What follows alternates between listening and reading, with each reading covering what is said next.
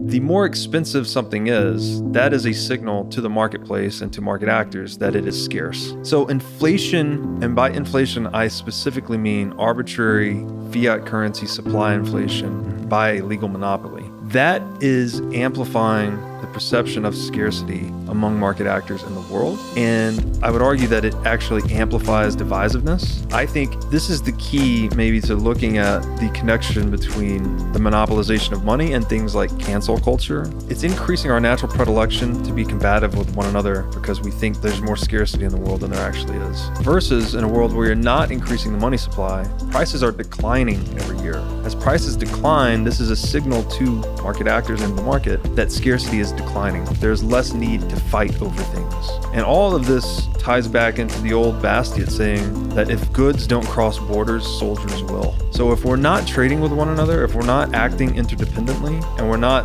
becoming more intelligent as a market, and that increased intelligence or increased knowledge is reflected in decreased prices, because prices are just the exchange ratios of things. So the smarter we can solve problems, the better we can solve problems, the less prices would be. So it induces more cooperation.